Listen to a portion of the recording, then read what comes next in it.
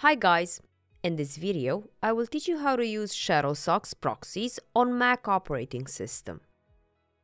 You can download the ShadowSocks app from the ShadowSocks website, or you can find the download link in our blog. Check the video description below. Download the ShadowSocks app, install it and open it. If the app can be opened, go to Privacy and Security and click on Open Anyway.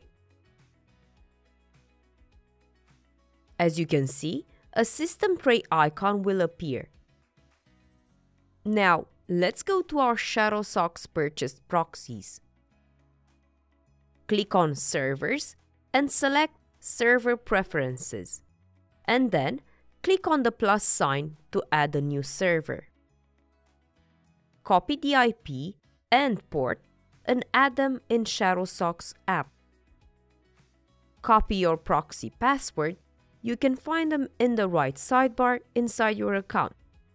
The proxy password can be changed to be easy to remember. At encryption, select cha-cha-20 -IETF -poly 1305. Click on OK. In the system tray icon, click on ShadowSocks.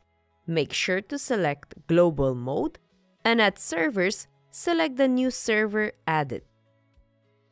After that, click on Turn ShadowSocks on. Now, let's check our IP. As you can see, the IP was changed with the one we set up in ShadowSocks. Thank you for watching. See you in the next video.